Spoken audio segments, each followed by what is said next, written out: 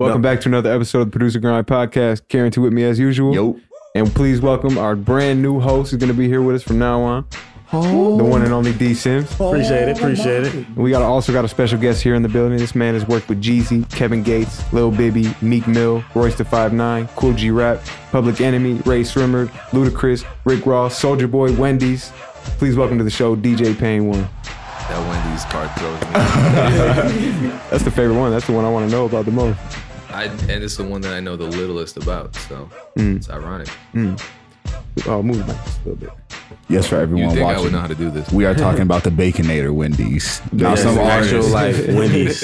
Not just Wendy's. We'll get to that, but talk to us. For those of us that may not be familiar, talk about specifically your transition from being a part-time music guy, having to have a job, to obviously becoming a full-time music producer.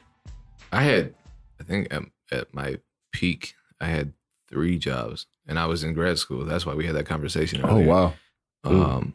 But my whole thing was I just gave myself a year. So I finished a bachelor's degree in education, and being a teacher, a high school teacher at that's a commitment.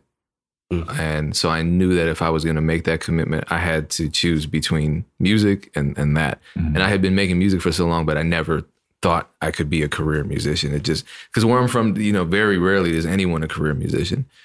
So, And where are you from? Madison, Wisconsin.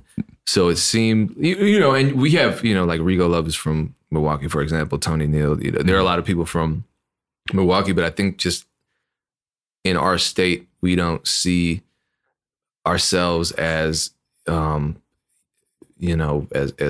potential career musicians. Like that's not a potential leave career path. Yeah, and so Right. if my whole life I had just wanted to be a teacher, and then right at the time that I graduated, it kind of struck me that I had invested so much time and energy into making music. And then the other thing was we had, I don't want to get too political, but we had basically a Republican takeover of our state. And so and I think maybe you had something similar. I know a lot of states did around that time. So that teachers and anyone in a union, any kind of state or city employee was feeling a lot of pressure, and, pensions and salaries and protection and so forth were all on the chopping block. So I kind of looked at it like, well, am I ready to jump into that world? Because it was going to take a lot to even get into, the district. So I just gave myself a year. I said, look, if you can work harder than you've ever worked and focus on becoming a professional, maybe you can do it. And then within, I think, 7 months of that, and I cheated because I enrolled in grad school kind of in the meantime. But within that period, that's when I got the call from my very first manager, who's out here, Brendan from Toronto, first manager for T-Minus as well, and The Weeknd as well, back when he was with The Noise. He gave me the call from Canada, said I was on the Jeezy album, and the rest is history. So he was the one that kind of shopped that beating out of placement for you? Yeah. Out of nowhere, too. It was all just kind of, no one knew what we were doing. And it was just the right record at the right time with the right feeling. And, I think he shopped it through Jeezy's engineer. So it wasn't even really a traditional channel by which beats get placed normally. So how long had you been making beats at this point? Like from the beginning to where you kind of take it serious? I know you're talking about you're in grad school. So that's what, 25, 26, something like that? Well, I had 5 years because of the education program for my undergrad. So it was a little longer, but I remember I made my first beat in 98, but I can't really say that's when I started making beats because it was just kind of something I wanted to do for fun, and I never committed fully. But I think throughout high school, like I did albums in high school and in college too. I think probably around age 19 is when it got a little more serious, when we started performing and forming groups and actually putting money into manufacturing CDs, that kind of thing.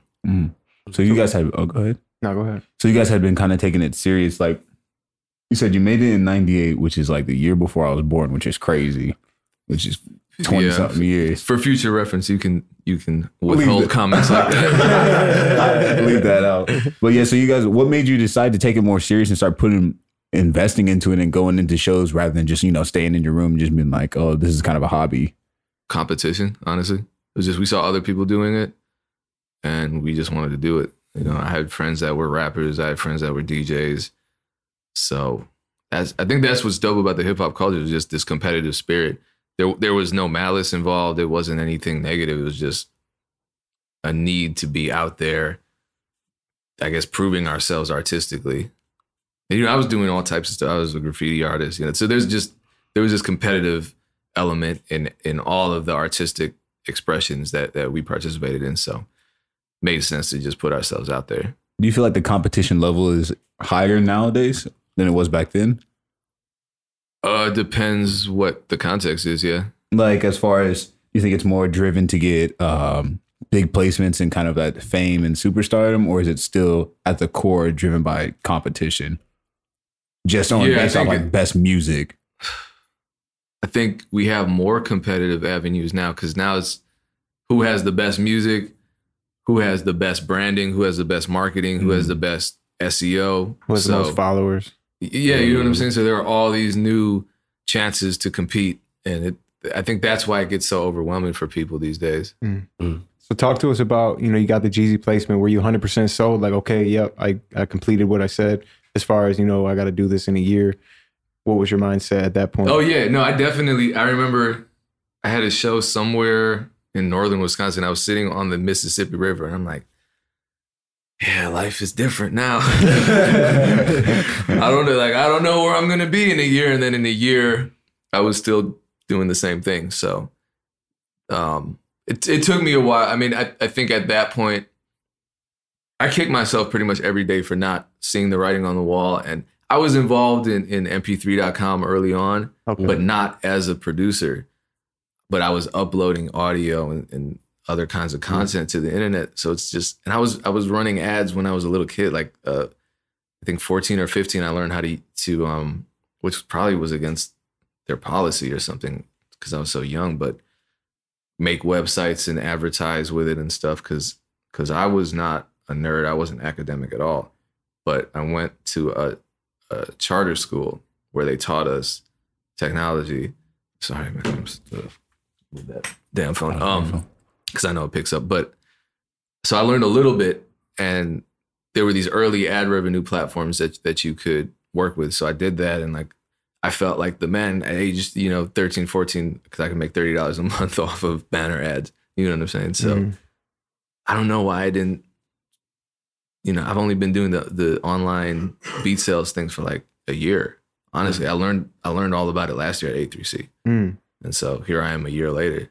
That's kind of weird because I feel like a lot of people consider you like an internet producer kind of thing. Oh, I don't think so. No? I guess maybe it's just because, you're outspoken, you got your content and stuff like that. Because that's older than a year. I know that for a fact. Yeah, no, I was doing that before my first placement. But that was because I was working at a program on campus. It was like a pipeline program for kids who wouldn't otherwise be able to afford to attend the university. So it was a tech program. I first started teaching multimedia and then transitioned into college prep and ACT prep. And when I was doing multimedia, I was teaching kids how to make beats. So I started just uploading content for them so that on their off days, they could log on and not forget all the stuff that we talked about. And then it started getting, like 6-digit views. Hundreds of thousands. I'm not good at math. And so I thought, okay, there's actually a need for that. So I did it to an extent haphazardly, but I think I was one of the first people to actually create that kind of content. And then, I slacked, and then everybody came through and made way better content and way more consistently. So I'm just kind of now getting back into it. What do you mean by slack? You didn't do it as consistently? You stopped doing it? Yeah, just not consistently. I didn't have any degree of consistency with my upload schedule. I didn't see it as a brand builder, because I was just focused on making the music. What are some of the principles that you learned back then that you can apply, that you would suggest for others to apply now, especially having that knowledge in the media field? In the media field? Yeah, just like promoting yourself online. Oh, yeah. I think it's just, for me, the reason that I was successful early on, it was, and I use the term successful loosely, it was that there was just a need for producer content on the internet. You know, now there's a lot of producer content out, and there are a lot of producers wanting to create content, but identifying the spaces that haven't been filled yet that you can fill, I think that's the most important part. And that goes for anything. I mean, that goes for any kind of musician, that goes for any kind of product designer. You know, if it's already out there, why compete? If you're competing in a sphere that's already saturated, why do it? So what can I bring to a niche that I've identified as having low competition that I'm actually passionate about? So, you know, people, you know, beat making, for example, I'm going to upload a bunch of beats that sound like Dream Life or Cash Money AP or something. Like, why? They do it better than me. And they're already established. Let me do the stuff and that's a lesson I had to learn once I started uploading beats online. But I think that's a great example that kind of epitomizes that point. So what do you do to set yourself apart online from the Cash It was Money actually APs? Dream Life that had that conversation with me. I can't do a English accent, but he just basically said, you know, bro, why are you, you know, don't focus on the sound that other people are doing. Focus on what you're known for. Because no one's, you know, I think my beats are just kind of, you know, I have these moments where I think I'm all right. And then I have these moments where I'm like, I'm not very good. But he said, you know, no one can make these sample-based soulful beats like Pain One. I'm like, oh, I never thought of it that way. And then I started thinking like, okay, Jeezy, 50 Cent, Ludacris, Rick Ross, all the beats that I got placed in the industry kind of had this similar sound. So why am I approaching, you know, as an independent producer, my upload model in a completely contradictory way to what worked in the industry? You know what I'm saying? So a lot of beats that I had made, you know, during that era, I just revisited and made sound better. And then I uploaded those, and suddenly I'm realizing people are coming and subscribing more, and the engagement is going up. So it makes total sense. I mean, in retrospect, it was idiotic to think anything else, but you know, just the competition. If it's, I mean, there are ways around it, obviously, but it takes a lot of research. It takes a lot of energy. It takes a lot of effort, and that's necessary. But you may as well just do what you love and you're passionate about and you're already known for. So you did all this coming out of Wisconsin. You've had all this. This is all happening while you're in Wisconsin, right? Yeah. So why do you feel that a lot of producers feel the need to move to either Atlanta or LA or like New York or something, one of these major cities? Probably because Atlanta's dope. But why do you think they feel they need to? Like, I'm not gonna make it here. Like especially with the internet being here. Yeah. Well, yeah. I don't know. I just think, I guess I do know that. I think there's just a lot of misinformation. I think people psych themselves out.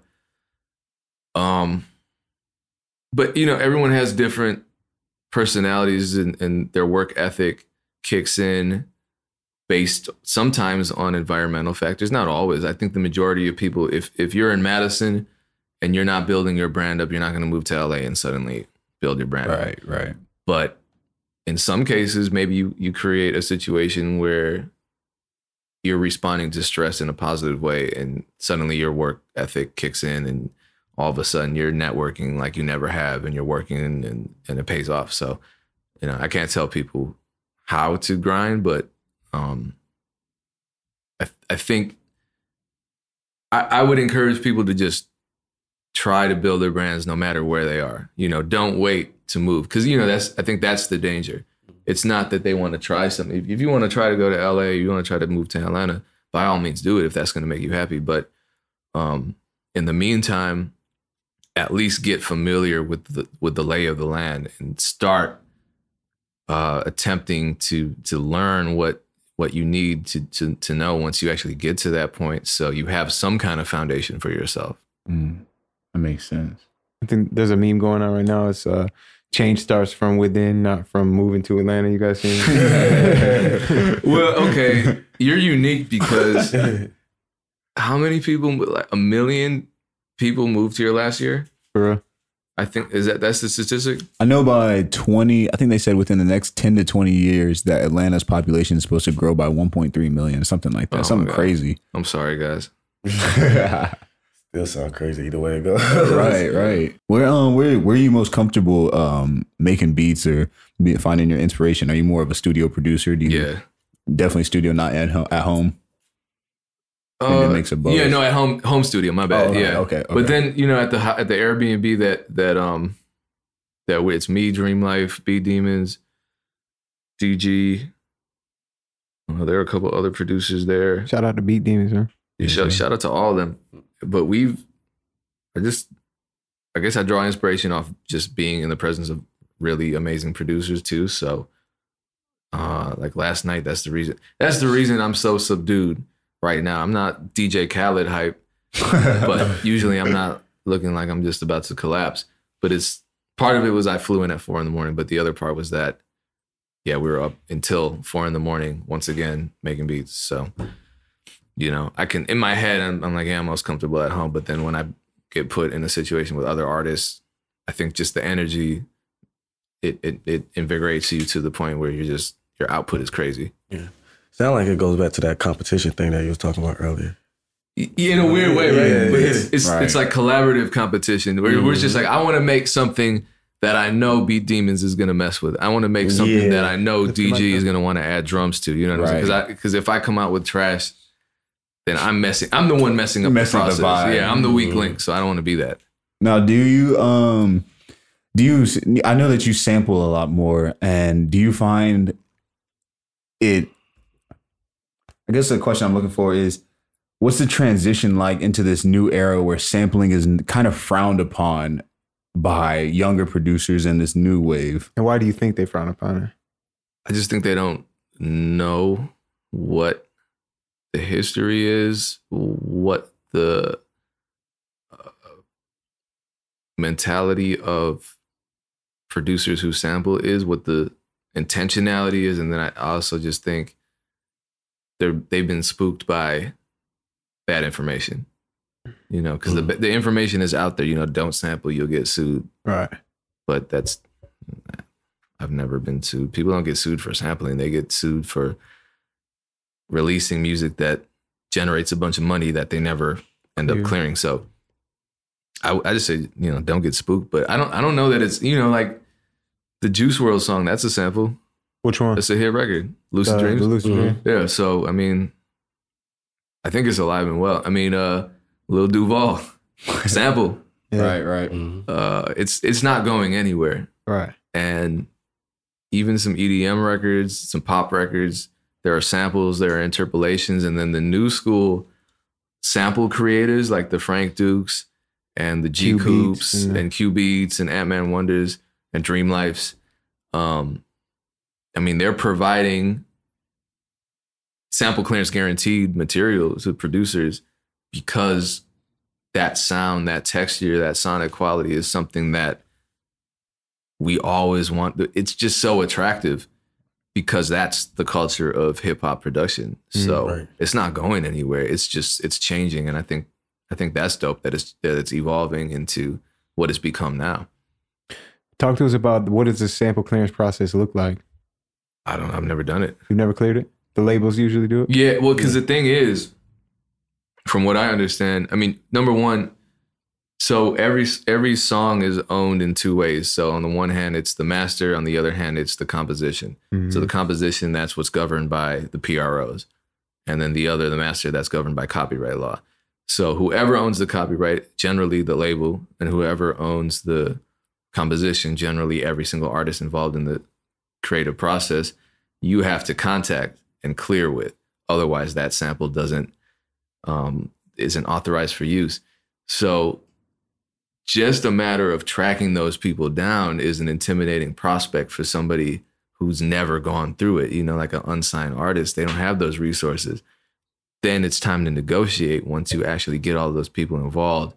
And then you're sitting there with your fingers crossed, hoping that the content doesn't offend any single person involved, in the conversation, to the point where they just, I reject that. Because that happens a lot, Yeah.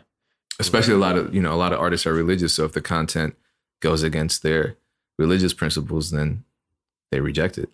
You seen about what Lil Wayne said about Drake on Carter 5?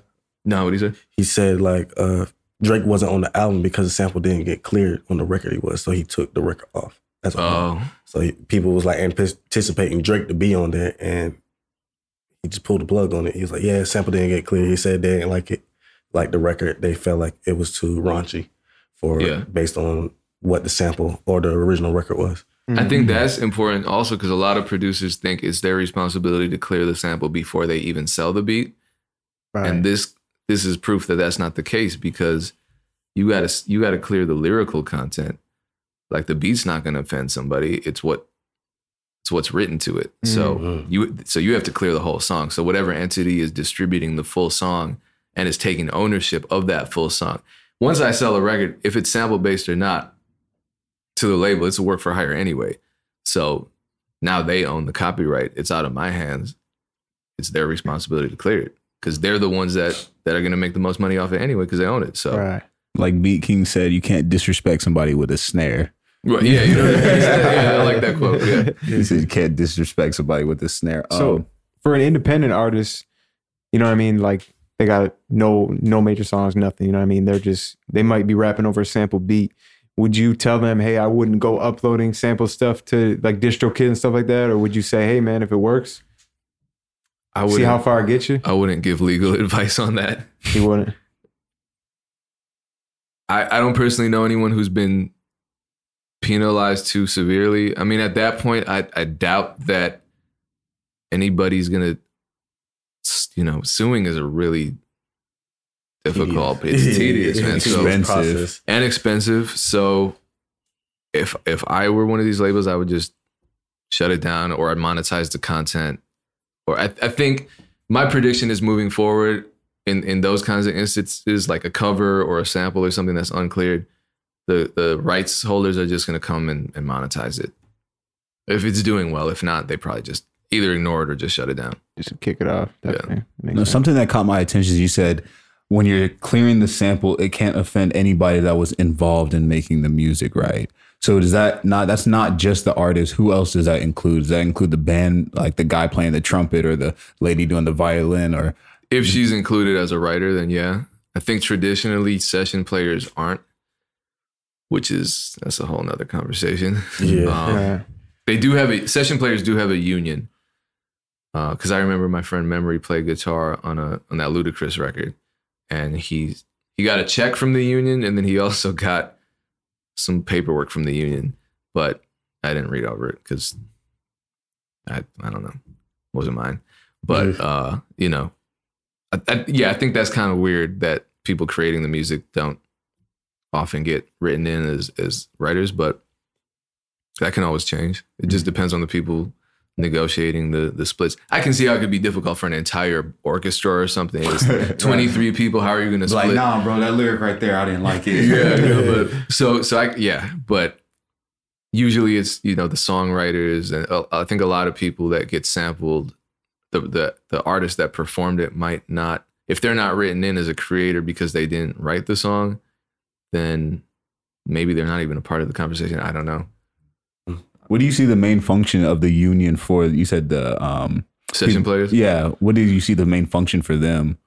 I imagine just the same function that any kind of union, any trade union would be. Mm-hmm. Just, worker protection, advocacy, that kind of thing.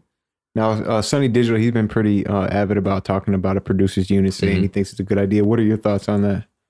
Yeah, if someone can create it, it wouldn't be easy, but I would certainly support it. Seems like it would have to be someone's life mission to really. Oh yeah, not just one person. A lot of people putting their heads together. Yeah, it'd be a movement. Yeah, for sure. Yeah, it would have to be. Most definitely.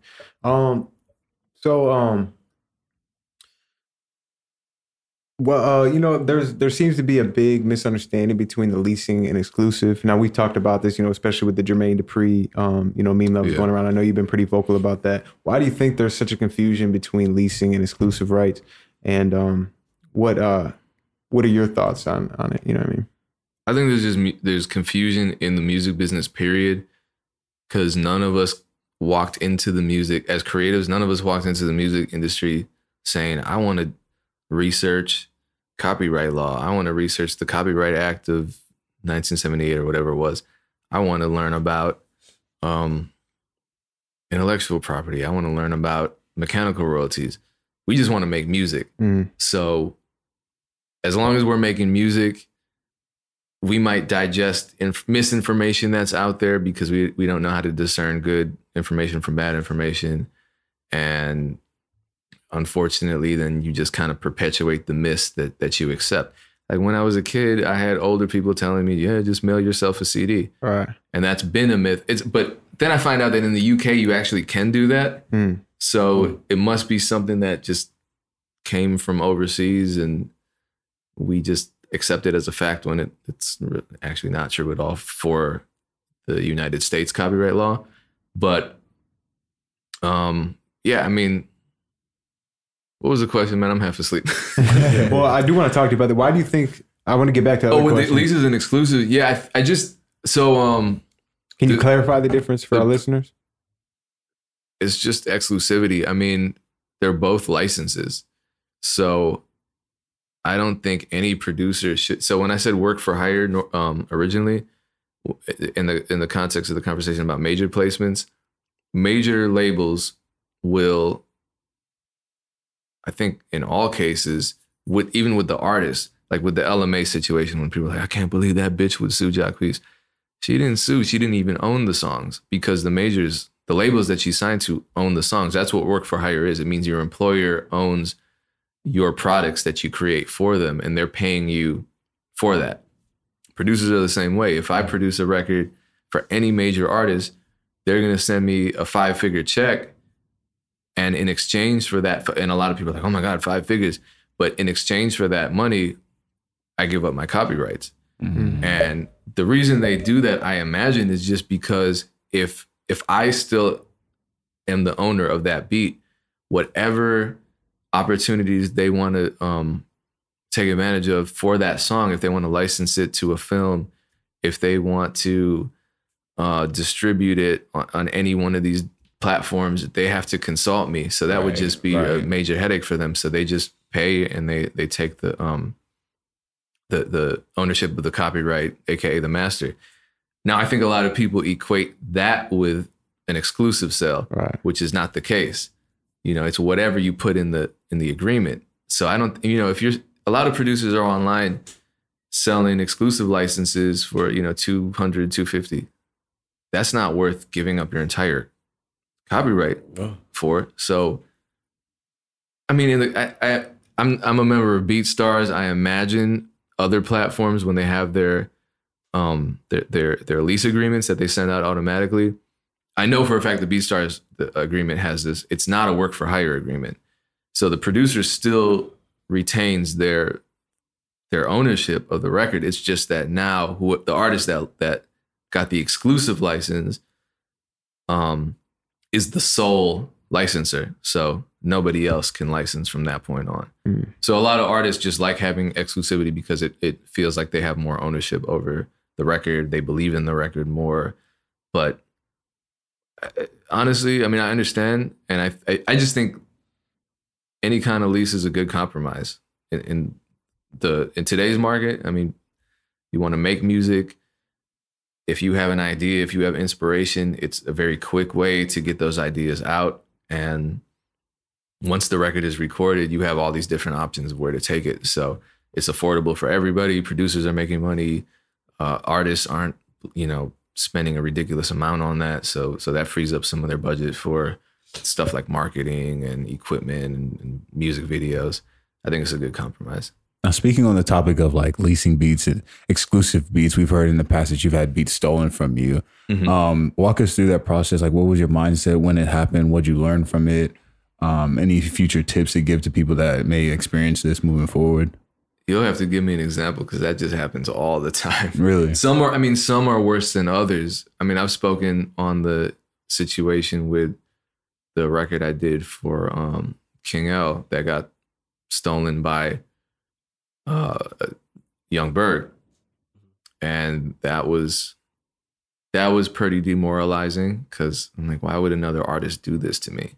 A rich, you know, he's worth millions. You know what I'm saying? Why would you do that to me when I have nothing?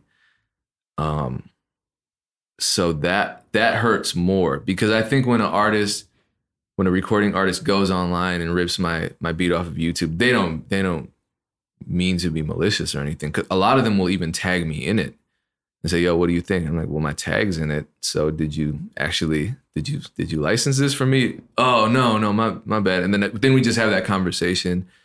And, some of them will say, I'm sorry, what do you need? We'll make it work.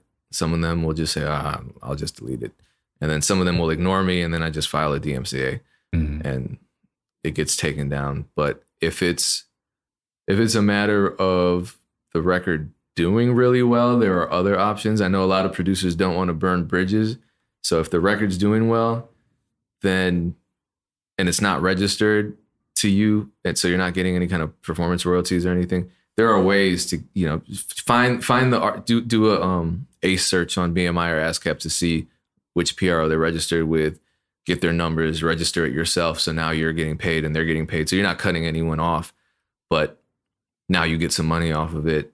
And that money might amount to much more than what you would have gotten from the license fee. You know what I'm saying? Or there are companies like Create TV that, in addition to you getting your PROs, you work with a company like that and they'll give you money. It's really interesting. It's very difficult for me to explain because I don't fully understand it, but they'll pay you for YouTube revenue that isn't traditional content ID revenue. So it's worth it, because there are a lot of producers out there that never expected to, they're just putting beats online because they love making music and they want to be heard. And then suddenly one of those records goes viral. Next thing you know, it's got 1 million views and they don't know what to do. So if you have 1 million views or more on a video that, you didn't really get paid for, contact one of these companies that can help with that. And that's like what, like a stream cut or? It's as it was explained to me, it's technically a sync. So any synchronization, literally synchronization just means video synchronizing with audio. So every video on YouTube with music is technically a sync. And some of that stuff is royalty free. Some of it is, if it's created by me and it's on my channel, I own it. So I'm not going to charge myself. But if someone else is on someone else's channel and I didn't authorize it, or even if I did authorize it, it's still, if it's owned by me, this is the importance of owning your masters. If it's owned by me and I still control that record, then if it's doing well and someone's making money off of it, that's a sync. I deserve a cut of that. So that's how that works. Talk to us about what should a producer do as soon as they get a major placement, or any placement really for that matter? Probably post on Instagram. And I say that kind of being sarcastic, but at the same time, a lot of producers aren't really taking advantage of the social media options that they have to brand themselves. So that's a great time to do it, because now people are paying attention. And, it's like cross-pollination between your brand as a producer and whoever that major artist is. So if there's interest, I interview a lot of producers. I interviewed Jay Reed, who just did 2 consecutive singles with Nicki Minaj. Yeah, shout out to Jay Reed. How are you taking advantage of it? And he actually said Producergrind. Yeah, so, right away. But it's like suddenly you have a story. He has a great story working with Nicki Minaj. How many producers can say that? And his story is so crazy, you know what I mean? So take advantage of the spotlight and don't make it about the artist, make it about your brand, so that you actually have some degree of longevity and you can actually build a fan base and a base of supporters who care about what you do as a producer from that opportunity. What about on the legal side? Oh, on the well, yeah, this get a lawyer.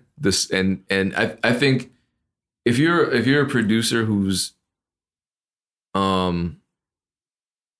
working towards being a career producer and you think there's a chance that you're going to get a major placement, I'm not saying hire a lawyer and put them on retainer because that's expensive, but learn about how to contact lawyers, maybe start talking to some lawyers online.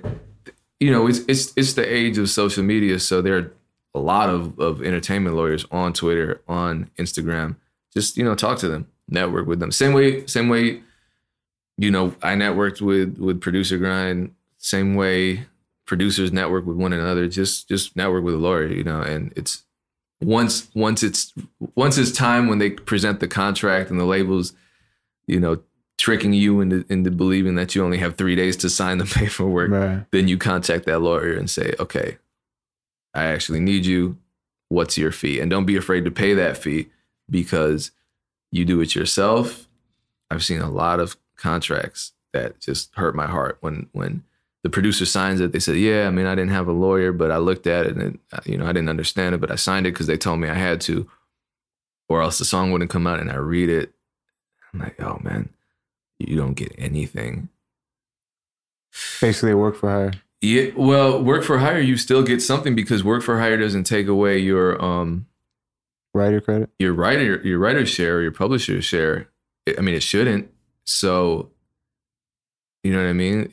It's if I'm not saying that it's common for people to try to take everything and it's not just majors. I'm not turning this into a conversation about how evil the majors are. It's indies, it's unsigned artists that just present these contracts, and you know what I mean? It just if you don't understand it, there's a reason people go to law school. I'll put it this way, because they can read through that stuff.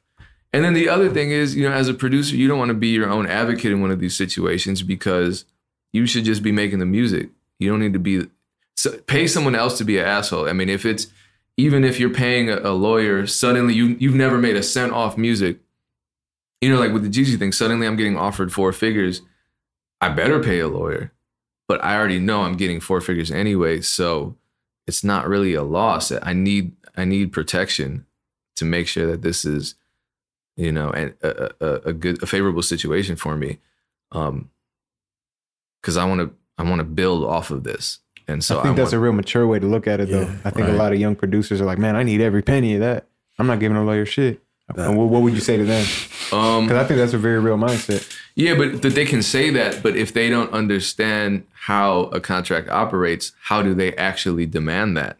And so if you have a lawyer that walks you through the process and explains to you exactly what every single stipulation means, then you can make a better decision. If they'll make an offer, everything's negotiable. There are certain standards. You're probably not going to get higher than 3% royalty rate. You're not going to find a situation where you're like, yeah, I made the beat, but I want 80% of the publishing. That's crazy. So, there are certain standards, but they shouldn't be trying to take your publishing away. They shouldn't be trying to lowball you on the offer just because you're a new producer. So there are a lot. They should be giving you point bumps if the album goes gold or platinum. So there are certain things that should be in the contract. But if you've never experienced that, how would you know? As a producer, I feel like when you get a lawyer, you get that sense of security and just freedom. You feel more confident about putting your work out than as in a lot of producers. A lot of times they shelve their work because they feel they have that paranoia. Yeah, that paranoia, that scared, like, oh, someone will take my work. Oh, I'm not going to get paid enough. It's like when you get a lawyer, it's like you just feel free. You that like, peace of mind. I'll go collab with anybody. I'll go, place my beat here and there. I don't have to worry about that. My lawyer gonna handle it. It just feels different. But the thing with that too is just that's why I said network with lawyers early on, because you want to build up a situation where you trust that lawyer and you feel like you can openly communicate with them. Because some people, this is how I was the first time. The lawyer's just gonna handle it, and then all of a sudden, I'm like, wait a minute, what happened to the publishing? Oh, you sampled. Well, you didn't explain that to me. I don't know anything. I'm a kid. I don't know what's going on. So, long story short, I got a different lawyer. And she was actually my friend before she passed the bar. So I could actually have a conversation, call her up and say, what does this mean? And, oh, okay, that makes sense. But what's actually standard? Okay, so am I taking a loss here? So I would say, I really want to stress that, don't just find a lawyer and think life is all good, because, some lawyers have their ways, but they're representing you. So what do you want? You can't just let them take the reins on everything, you know? And if you're not learning from the process, then maybe reconsider who you're working with. Right. Now, I want to talk a little bit about management, because we're talking about reaching out to get a lawyer. At what point in your career did you feel like it was necessary for you to reach out and find management? I did that right away. And then I got lucky, you know, because like I said, the person, Brendan, he's from Toronto. He was just eager to get into management. And so he was active and shot, you know, but none of us knew what we were doing. It's just, we got lucky. We had the right kind of energy. But I think in a sense, he's kind of a non-traditional manager because I didn't have anything to manage at that point. I just had beats. So he placed the record. And, you know, nowadays I talk to managers and, you know, they're handling logistics and, you know, the stuff that I don't want to handle. And a lot of producers have relationships with artists directly. And that's the best kind of relationship to have with an artist is a direct artist. So what I would, is a direct artist, is a direct relationship. So what I would say to anybody who's searching for management right now is just ask yourself, is my career currently too much for me to manage? And if it's not, then why go out of your way to find someone to give 20% to? Because what would they be doing? You know what I mean? Everything you get, you're going to have to pay them for. So on their end, if you're not getting anything, they're crazy because they're getting 20% of zero. And on your end, if you're getting a little bit of something, but they're not doing anything because you're not overwhelmed to the point where you need them, why are you giving up that money to them? Right. So just keep that in mind. I think a lot of people just like the allure of having a manager. I hate that shit. Really? I hate, let me tell you, there's nothing worse as a creative person. There's nothing worse than getting really excited about working with somebody and then having them say, yeah, hey, you talk to my manager before we collaborate. Why? Your manager is not a creative. I'm trying to make music with you. And I think it goes back to people being hyper paranoid, where it's like, I can't work with DJ Payne one because what is he gonna try to do to me? Like a distrust, just a general. I'm just trying to make music. Right? Yeah, let your manager handle the business. You know, he or she doesn't need to get involved in the creative process. Right. Why? Does your manager write songs? Is your manager a keyboard player? Oh, cool, bring him through. But if not, you know why? Yeah. Like, I don't know, this Payne one seems to know a lot about this music shit, man. And I really don't. That's the thing. I just made a lot of mistakes. What are some of the things you can expect from a manager to do for you? Because he says, you know, when you're overwhelmed with work, that's when you get a manager. But what can you expect them to help you with or expect them to do? I think that's something you need to talk with them. I mean, what do you need at that point? You know, when my life gets unmatched, so I don't want to deal with bookings because I don't like the negotiations process. It takes forever and it reflects poorly on me. That's why I say get a lawyer too. If you have, I mean, you should get a lawyer anyway, but the other benefit is that they're the assholes for you. Right. Because you don't want to be the guy that's cussing people out on the phone. I mean, that's what managers do. And no one's going to fault them for it because everyone just knows that lawyers handle that, managers handle this, you make the music. And if someone just kind of stand by like, hey, man. No, exactly. You have plausible deniability because someone will be like, oh, your lawyer's really asking for a lot of money, man. And I'm like, you know, he's just good at his job. Yeah, man. What can I say? don't know. You know, I didn't pass the bar and I make beats with sub bass and it's right. Let me email you some more beats. I didn't call to me. I just came up to it. I forgot who said. I think they said at our event. They said a manager's job is to manage a situation that you already have going, not to create a situation to manage. And I think some manage. Yeah, that's kind of my new definition of management.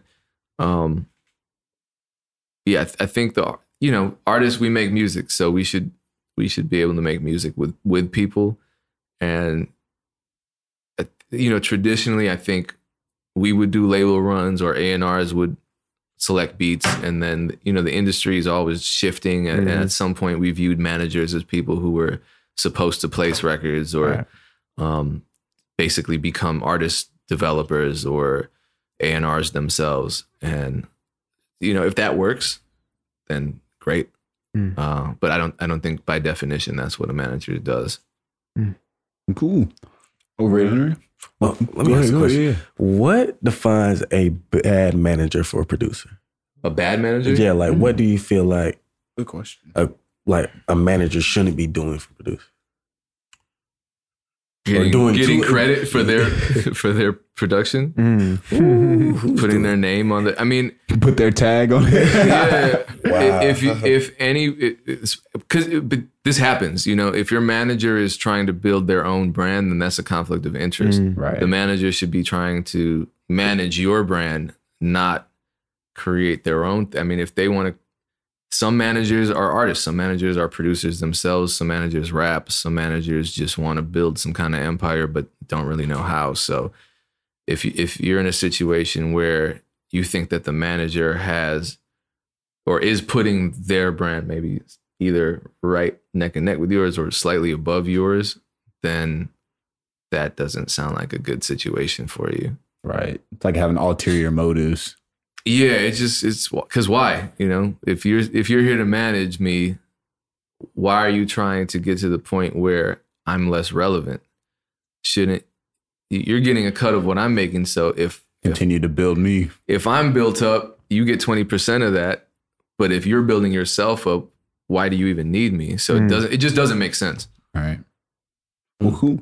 Well, we got a segment on the Producergrind Podcast called Overrated, Underrated, where we just give you 5 topics and you simply tell us if you think they're overrated, underrated. And if we want to discuss them more, we'll go ahead and hear what you got to say about them. All right, cool. So on the first topic for overrated, underrated with DJ Payne 1, starting a beat store in 2018.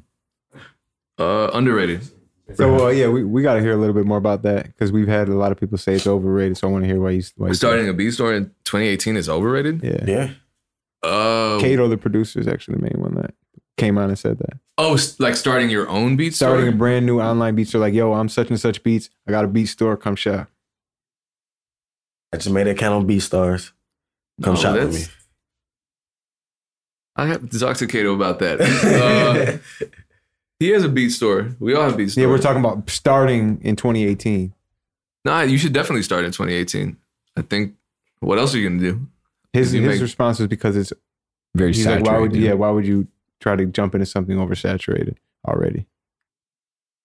I mean, music is oversaturated. So if you got to make music, you got to find some kind of way to do it. I don't know. I'm not trying to start beef with Kato, but nah, shout out to Kato. That's the homie. For sure. Well, I mean, we're like 3-way partners in musicentrepreneur.com, a super dope online mentorship program for producers, rappers, aspiring music professionals. That might be a cool segment. We can talk about that. Yeah, full on discussion. I'd definitely be interested in that. Yeah, no, but I'm constantly impressed at how, in spite of the saturation in the online beat selling market, how much money is still being, like, every day people are spending more and more money because it's not as though it's going to hit critical mass and people are going to start saying, I'm not making music anymore. People still have artistic needs. So if you sing, if you rap, if you're a songwriter, you need music. And if you're a producer, you need to make music. So that relationship is always going to happen. It's just, some people stand out, some people don't. And it comes down to preparedness. It comes down to luck. It comes down to knowledge. Cream will always rise to the top. Cream of the crop. Sometimes it doesn't. I mean, if the cream doesn't propel itself to the top, it's going to stay at the bottom. That's a terrible analogy but it makes sense though. But yeah, I think in 2018, there's a lot of great music out there and a lot of quality music. I think maybe 10 years ago, you could go online and be like, man, these beats are trash. There are very few producers who are uploading great music that's consistent in terms of quality. And the people who are surviving now, and they're still top sellers. But there's just so much more information now. You can go online and learn how to mix. You can go online and learn how to make your sub bass sound way doper. So people are taking advantage of that information and making their music that much better. So there are a lot of great music. And I I've come upon just traveling, just meeting some amazing musicians that are content with making music and not focusing on the marketing at all. So maybe 100 people will hear their album and that's it. So in that sense, the cream isn't rising to the top. It's just kind of staying there. And, you know, it's sad, but not everything can reach every single person's ear. One thing that caught my attention that you said is it's surprising to you how much money people are continuing to spend in music, because I feel like a lot of the mindset is that, man, people don't want to buy beats. People are not trying to spend money. How do you feel about that? Yeah, it's all relative. I mean, if no one's contacting you to buy your beats, then to you, no one's buying beats. But if somebody is, you know, if you're like a Taylor King, and in that interview, he revealed that he was making up to $12,000 a month off of beats, then people are wanting to buy beats, you know? Right. So, and he's someone who's a good example of a consistent producer who makes unique and very high quality and highly musical tracks. So, and I have the privilege of knowing a lot of them. So every time I'm feeling like it's unrealistic for me to get to the next income level when it comes to online sales or branding or anything like that, I just kind of look at them, and they're a living, walking, breathing example of it. Testimony of it. Yeah. All right. So the next topic is going to a recording school. I guess I don't know, because that's not my universe. So I don't know, man. Let me rephrase that. DJ Payne 1 being an engineer, overrated. I'm terrible. So I don't know. I probably should have gone to school. Probably not. I don't know. And I think experience is a good teacher, but some people need school. Right.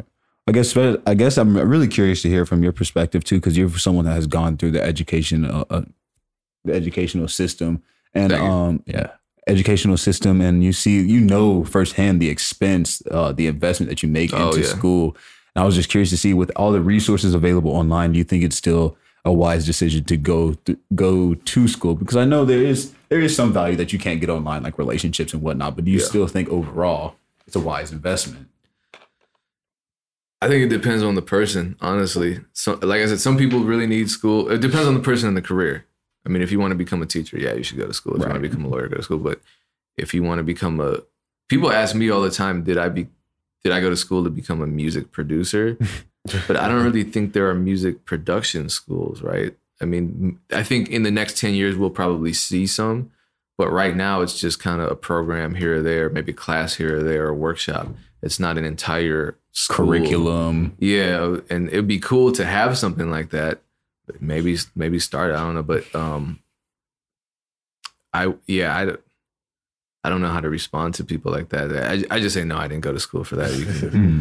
You can learn it on your own. Maybe go to school for music. Maybe I know some really amazing instrumentalists who went to school, but they didn't learn production. They learned their instrument and applied it in their production. Yeah. Cool. All right. Next topic. Signing to a major label. Is that overrated or underrated? I have done that, and it's overrated. And why is it overrated? It depends on the deal, but because in 2018, you have access to the very same platforms that the major labels distribute through. So what's the difference at this point? And why give up all of your creative control? Why give up control of your release schedule? Why give up your master ownership? I can see situations where you would, and like if a label offered me $3 million, yeah, of course I'm signing. Right. Because I'm good after that, and I can still make music and find a way to create without compromising my integrity. But the worst part for me as a musician is just having to wait for someone to approve your art and then to schedule it in.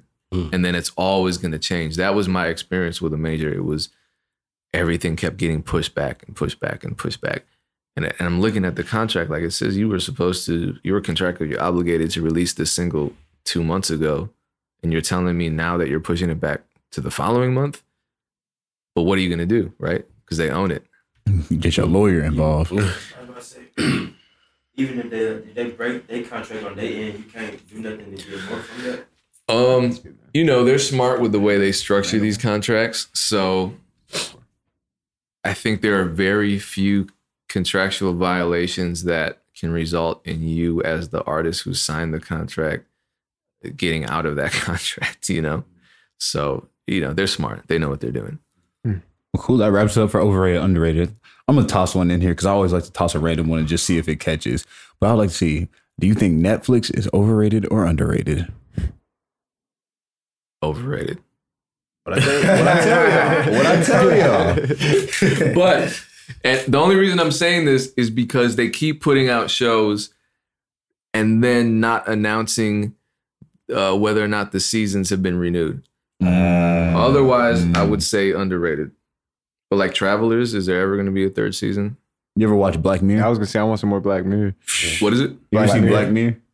Oh, it's like a sci-fi. No, but I'm afraid to do that because I watched a lot of Netflix, not a lot, but I don't really watch TV, but when I do, it's usually Netflix. But then I get into the show and then it ends. I'm like, well, when is the next season coming out? Right. Well, the contracts haven't been renewed. Well, this one is 4 seasons, and how many episodes each is like? Every episode though has nothing to do, none of the same characters or anything from the last episode. It's like a new story. It's like Twilight I can Zone. do that. Yeah, It's like Twilight Zone or whatever. Okay, no, that's dope. I like that format because then you're never left hanging. But all these other shows that at the conclusion of the season they introduce something brand new. Right. They're smart, but the tragedy is that we'll never get to know what happened. It was like the X-Files, man. That was such a frustrating show to watch. I never got into X-Files. And they bring it back too. And then then they brought it back, and I'm like, too late now. I'll probably start watching it, but I don't want to because they're just gonna suck me in. And then at the very end of it, here's the end that doesn't make any damn sense, and we're not tying up any loose ends. Are you more? Go ahead. Last question about Netflix. Are you more of a documentary guy or a show guy, TV show guy?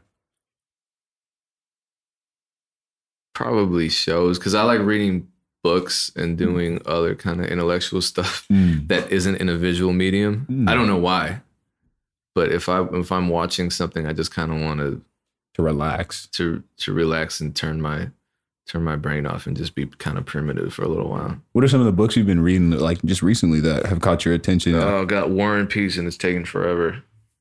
Who? I'm almost done. War and Peace. I think it's the longest book. Tolstoy. I think it's the longest book ever. Really? Yeah. How many pages? Like 3,000?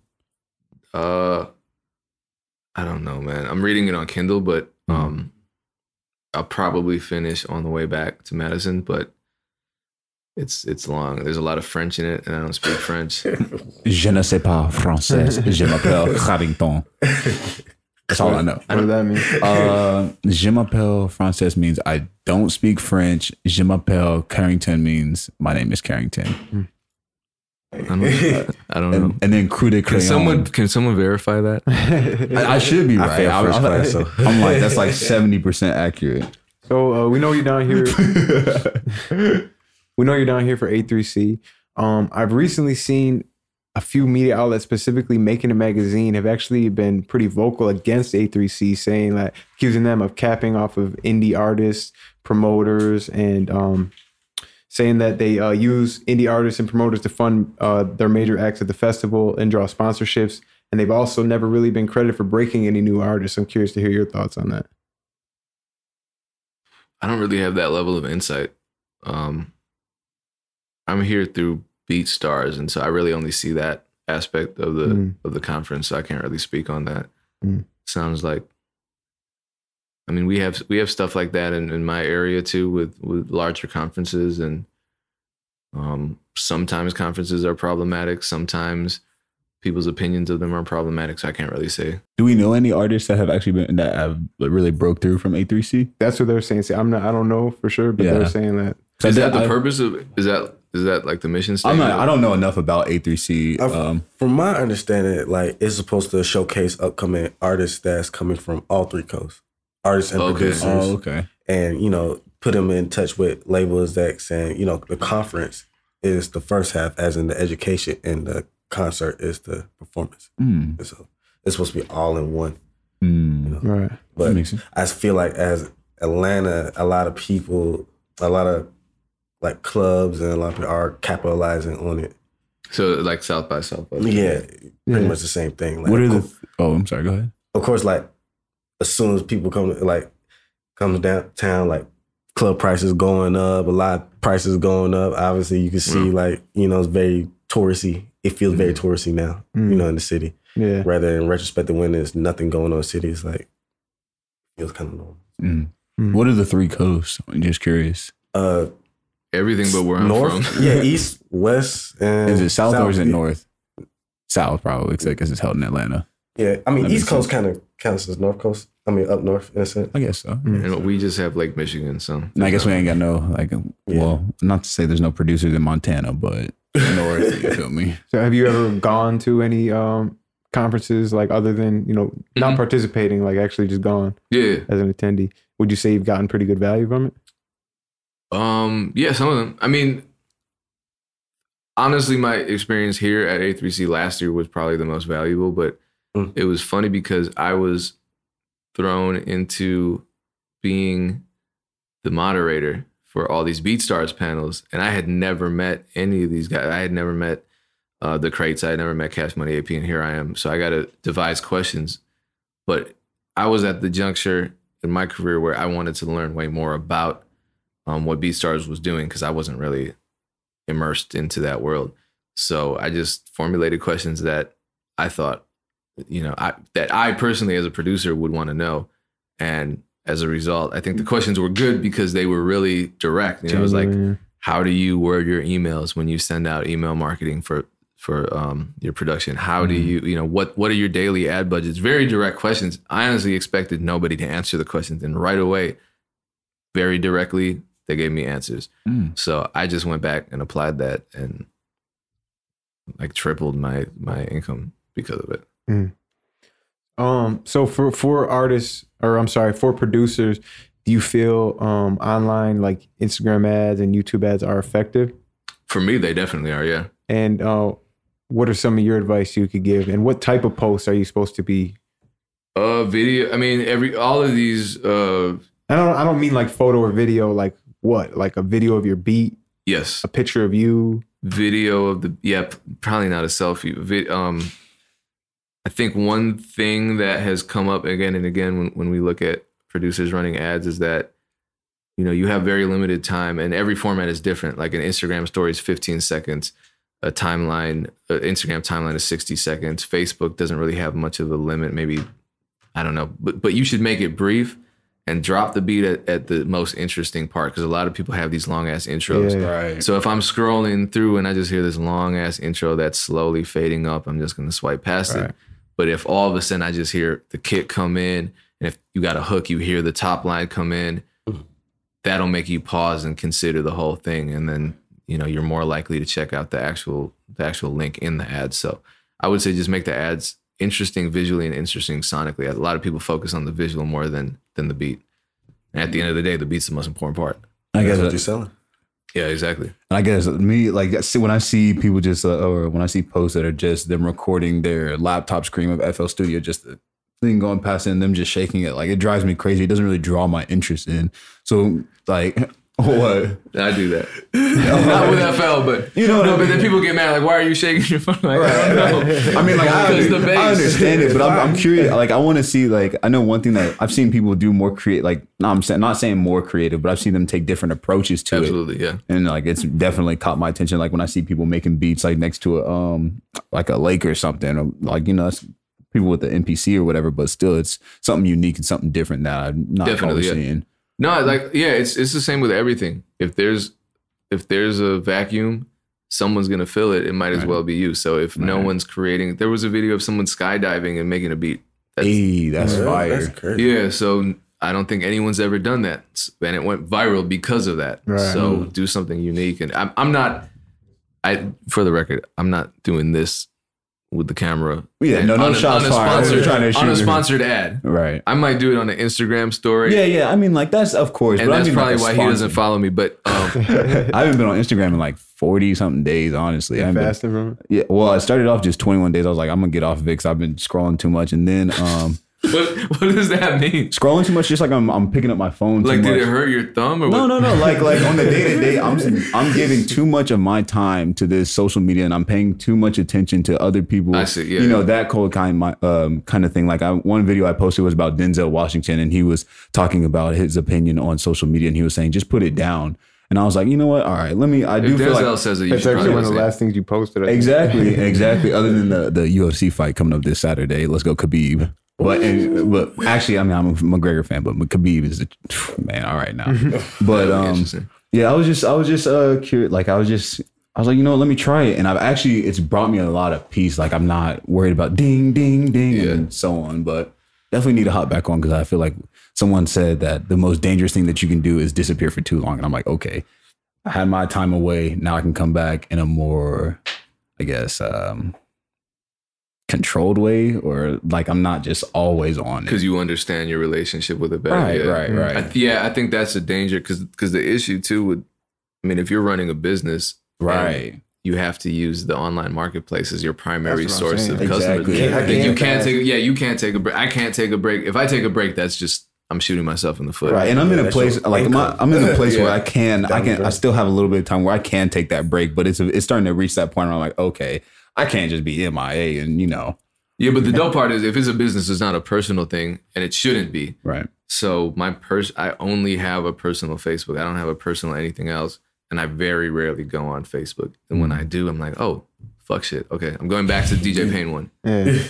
But even still, like, you know, because obviously if you own a business, you have to post and stuff. But also, man, I get good value from scrolling. I see things like, oh, I want to talk about this on the podcast, right? Instagram, Twitter, or you know what I mean? Or there's a lot of dope stuff on this. I just watch cat videos and like ass and beats. Right. Cats, ass, and beats. What are some like budgets, daily budgets and stuff that have worked for you? The advice, I'm not an authority on any of this, so I defer to people like Mike Trampy. Shout out to Mike Trampy. He's been a mentor in the game for a long time, since the Hip Hop DX days. And before, you know, he was doing like PR for TDE early on. And I think it was TDE. I mean, it was Kendrick and whatever incarnation of that group it was back then. And Black Hippie? Yeah. I mean, but it was on the label level. And he's probably going to kill me once he watches. That's not right. But his advice with these budgets is start low. I mean, I think a lot of people think, okay, if my budget for ads is $400, I'm going to spend all $400 on these ads. And the issue is, from my experience, if your daily budget is $3 a day and the ad's not working, it's not going to work at $300. So if you test it out at $3 and it's converting, you know, maybe you're cool with that. Maybe you start another ad at $3 and run that concurrently. And Facebook has a thing, and you know, it controls your ads on Instagram and Facebook. They have a thing called split testing. So I encourage people to check that out, because it gives you insight as to whether, and I've done this recently. I split test. It allows you to run identical ads with varying parameters. So I wanted to try out just Instagram stories, but compare it with the Instagram timeline to see what the difference was. And then I split test between just Instagram as a platform and just Facebook as a platform. And Instagram actually won. So over Facebook? Yeah. Wow. What are you getting better traction from, the stories or posts? For that particular ad set, stories. So, and it's surprising, right? So that's the benefit of doing that research, because my experience might not be your experience. So that's why you have to do that research for yourself. But I spent like, you know, $30 figuring that out. I didn't spend $800. A lot of people are saying, yeah, I spent like $250 a week off ads. I'm like $2,500 in the hole, and I sold 3 beats. It's like, well, damn, we spent a lot of money. Why?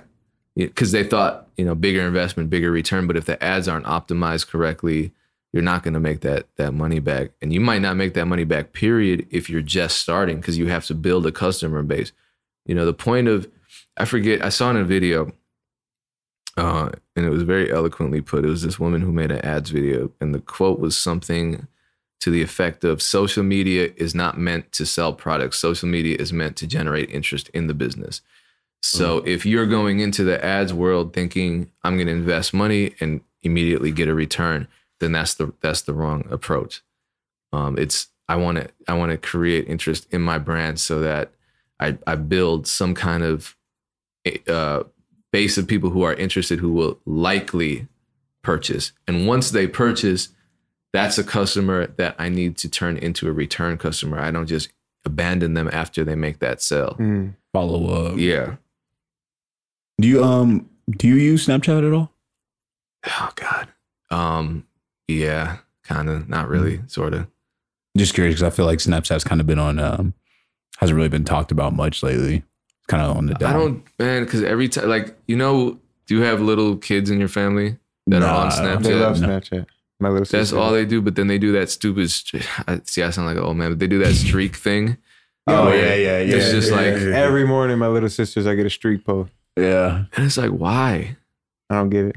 Because your numbers go up, but what do those translate to? So, oh, is that what it is for? Yeah, because your streak, that number by your name goes up. Like you Snapchatted someone for 200 days straight. So I was like, why does my little cousin have a 50,000 by his name and I got like a 3,000 by my name? He was, oh, I got streaks. So it's like a picture of he'll send a picture of his foot to his friend, and then his friend will send a picture of the ceiling back, and then he'll send a picture of the floor to him, and then he'll send a picture of a chalkboard to him. Keep the streak alive by all means. I'm like, you do realize that your carbon footprint is entirely based on your need to streak with your friend because you keep having to charge your battery? That's irresponsible. You're a poor global citizen. Plus over 3 years, how much time do you think you spent, just you on know that what I mean? street? Right. It probably equates to a pretty good amount of time. Yeah, learn how to make beats or something instead. Yeah, right. Well, I guess that's part of being a kid, though. You do stuff that we just don't understand. Right. So, in general, do you think you like working with up and coming artists or major artists more, besides the pay? I just like working with artists that are dope.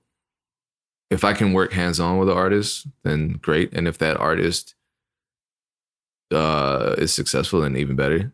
I mean, that the cool, like the artists that I work with two artists that I've been working with very closely. Raul, he has been featured in Bollywood films, which is I think it's the number one music. I mean, it's definitely the most prolific group of musicians in the history of music. And then Ted Park, who's from my city, but he just signed with a Korean label because he's Korean American, and they're both starting to do well, and that's great to me because it's the best of all three worlds. One, we have the chemistry. Two, we have music that we all like, and then three, there's the growth of the brands. So if you can find those three, and then the fourth is like millions of dollars, but those haven't come yet. But when they come, that's the best possible case scenario. I mean, even, if you make $3 million tomorrow off of a track that you made with someone that you never actually met and you didn't really, produce yourself. You made the beat, but you didn't produce the song. That's cool too. You got $3 million.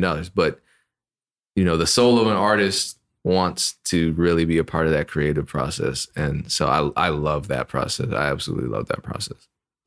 Ooh. Like really producing, vocal producing, tracking, advising the engineer, creating, adding effects, pretty much everything short of actual engineering I'll do, because anything creative, my creative limits as an engineer, they go to the engineer and that's their art form. But just, controlling the vision of the record and really seeing it come together right before your very eyes with an artist with whom you have that musical chemistry and who you respect, there's nothing better than that. Do you feel like engineers, depending on their input on the creative process deserve credit for creating or contributing creatively to the finished product? Yeah, probably. Yeah. Especially nowadays, because engineers are a lot more on the creative side with. Go ahead. There's a lot more producers and engineers. Yeah, you know what I'm saying, playing multiple roles. Sometimes as the producer, you got to put on different hats. Yeah, but true. sometimes it may not always be an engineering hat. It might be a management hat. It might be a PR hat. It might be something else. You know what I'm saying? Just what else you're good at in helping the situation. It would just be engineering all the time. It'd be different things. I know producers that also manage the artists. You know what I'm saying? So we're not gonna let you get out of here without telling us about this Wendy's placement, man. Oh yeah. I need to. Can you pull up because I forgot the producer's name. It's weird. It was that someone contacted me and said, "Yo, you're on the Wendy's mixtape." Because when I can't believe we're having this conversation. Man put a plaque on his wall. The fact that Wendy's put a project out. That's so dope though. Like that's so fire. Crazy. No one would have thought that a fast food chain would drop a mixtape. Who was the rapper on that? Do we know? We got a beat battle or a rap battle between McDonald's employees and Wendy's employees. Yo, that McDonald's got Ba-da-ba-ba-ba. Yeah, So that was real then. Yeah, but he said he did it for work for hire. He did, or as in he sold his rights. He don't get royalties on that. Dang. Yeah, well, yeah. He got paid like $500,000, but he said he wish he kept his royalties. Okay, yeah, Vision because with he a would still Z. get paid to today. My bad. Oh, So a producer by the name of Vision with a Z had used one of my loops to create a beat that he got on the Wendy's mixtape. So, I connected with him. It was cool. Just go through the drive-through. Got a place. Yeah. Hey, bro, royalties from it? No. I just kind of let it go. I'm like, I don't know what's going on. You should hit up Wendy's and at least get a lifetime supplies of like Frosties or something. No comment on that. I'm trying to be healthy and not eat. Yeah, for sure. I guess I got a quick question. How many placements have you got off making loops? And how do you feel like that has been helping you, I guess, in the placement game? A few, but the concern is that when you release those loops, you can put your information out there, you can be accessible, but you're relying on the producer to report that to you. And I've certainly been in a situation where the producers don't report that to you, and then the paperwork doesn't get handled, and it becomes, a pain. So I hate that part of the game, but I think it's genius. I think, just like leasing beats is a great compromise between unsigned rappers and independent producers. I think this is releasing non-royalty free, but really quality sample libraries is a great compromise for producers who love sampling but don't want to deal with the hassle of clearance. Because all it is, as a producer, if you sample something and you get a placement, there's a good chance most, if not all, of your publishing is gone. But if you use the sample that another producer created, they might only want 10, 15, 20%. So, and there's no hassle. They're not getting any of your advance, and they're not going to hold up the process. So you're guaranteed to get that placement. No one's going to pull the rug out from under you because of the content of the record. And it's not a big pain to negotiate because the sample clearance process didn't actually happen. It's just kind of like a co-production situation. So everybody wins. For producers that sell and release sample pack or sample libraries, is there anything special that you need to do to let this be known this is not a royalty-free pack? I think, just create license information that people need to read. The beauty of copyright law is that the second you create anything, you own the copyright to it. So probably if you really want to be safe, copyright the whole collection and then include the information and as much information as possible. I include everything, contact information, my PRO information, just in case you don't even want to contact me, you just want to register it. Great. By all means, do it. Make the process easier for me. But, if something happens, you can't say, well, I didn't have the information because it's right there. Right. So I don't think there's a hard and fast rule. This is all very new. This is still something that we're going to see evolve a lot in the near future. A lot. But I think first and foremost, what producers need to do if they're creating a kit is just create a really good kit so that people really want to use it. You know, make it as dope as possible. Also, definitely want to pick your brain on the Music Modernization Act because it's kind of confusing. I'm gonna admit it's kind of confusing. It is, yeah. I wanted to. This is why this is the day I almost gave up Twitter because I put out a tweet. I was like, can anybody refer me to someone who knows a lot about the Music Modernization Act? I would like to interview them. And all these people were like, well, this is what I understand it as. And it's basically I'm like, I don't want that. I want to interview somebody so I can create long form content and give it to the community for free so everybody can understand it. Because there is a lot of confusion and I don't understand it. But I think if I ask questions from the perspective of a producer to someone who does understand it, then they put it in a language that our community will understand. And then hopefully someone who's a songwriter can do the same. Someone who's a manager can do the same. Someone who's just interested, you know, as someone who's not even in the industry, you know, they can understand it too. Cause it's something that does have pretty serious implications. That's my political, I don't really know what I'm talking about answer. Yeah. Fair enough though. But somebody, you know, contact me. Somebody contact me and that was you know, pretty solid. figure it out. That made pretty good sense. Yeah. Well, definitely reach out to Pain One, please, so we can get that content. Yes, please. 100%. Or Producergrind. Yeah, for sure. Or both. Yeah. Because I just do Skype. They actually have an office. So what can we expect from you in 2018, man? Or I mean, not just 2018, the next, you know, 2019. Yeah, the next, few years. 2020. Definitely watch Ted Park. My online production catalog is going to go up. I have a lot more brand partnerships that are in the works. I'm going to create a lot more producer content. If you thought I was already creating a lot, I'm going to create even more. And aside from that, I don't know. And that's the exciting part about it. You never know in this line of work what's going to happen. But hopefully it's all good. Most definitely, man. Let everyone know where we can check you out on social media. Yeah, I'm pretty accessible on social media at DJ Pain One, pretty much everything except Facebook, and then you just type DJ Pain One in there. There was a fake DJ Pain One that took my logo, and DJ Pain 2. No, he called himself DJ Pain 1, and I don't know how he snatched up the username, the handle, because it wasn't available to me. Damn. When I first signed up to Facebook. So I'm DJ Pain ONE, and he's DJ Pain #1. Wow. So I reached out, and he was in some Latin American countries. So in Spanish, I told him, take that off, and why are you using my logo? Change your name.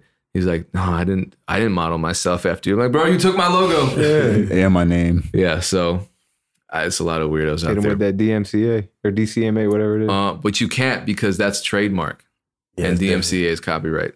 A lot of people confuse the two. So you have to have the logo trademarked or whatever. Well, you have to have the name trademarked. Yeah, name. Yeah. So he took the logo down, but I'm like, that doesn't help. Yeah.